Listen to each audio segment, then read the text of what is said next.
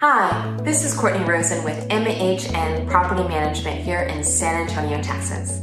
A lot of times an owner will ask me, do I have to get the property rekeyed? Especially if it's the first time we're picking the property up. And the answer is always a solid yes. First reason is that the property has to be rekeyed between all occupants, when one moving out and the other moving in, according to the Texas Property Code. Now, owners sometimes will say, oh, I just rekeyed it. I knew about that and I have it done. Do I still have to get rekeyed? The answer is still yes. The reason is that we use a key system so that myself or any one of my staff that's driving around, if we get an emergency call and we have to go to the unit, that we can just head there immediately without going to the office and trying to dig up the specific key and to make sure that we have it in a box somewhere with the correct label on it.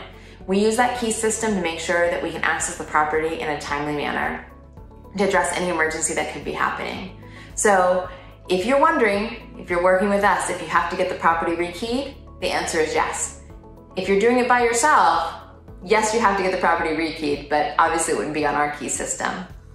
And I will do one more note. I do remember sometimes we help our investors sell their properties, and I had done that, and the buyer wanted all copies of the keys. I was like, so I could get all those copies again and again. We do recommend that you always, between all occupants, that you have the property rekeyed. Again, this is Courtney Rosen, MHN Property Management here in San Antonio, Texas. Bye.